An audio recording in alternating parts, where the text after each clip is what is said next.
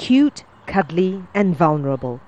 Australia now considers koalas a threatened species, but only in some areas.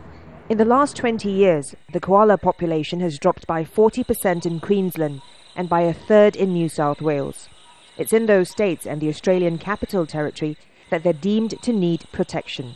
Conservationists say it's only a partial victory and accuse the Environment Minister of introducing half measures. I really believe that it should be all or nothing, and I don't understand why he's choosing which koalas to list and which ones he's not going to. The Environment Minister, Tony Burke, says the decision is justified because koala numbers are stable in other parts of the country. The ruling was made after a 3-year study by the Threatened Species Scientific Committee. We're talking about a species that is not only iconic in Australia but is known worldwide. A species that has taken a massive hit over the last 20 years, and we can't wait any longer before we turn the corner when the scientists are telling us the evidence is in. The Australian Koala Foundation has accused the government of putting business interests ahead of the environment. The logging industry, the development industry and forestry all pleaded with the senators last year, please do not list.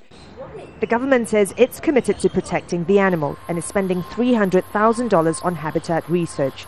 But conservationists warn that this won't be enough to save the koala, found only in Australia. Florence Looi, Al Jazeera.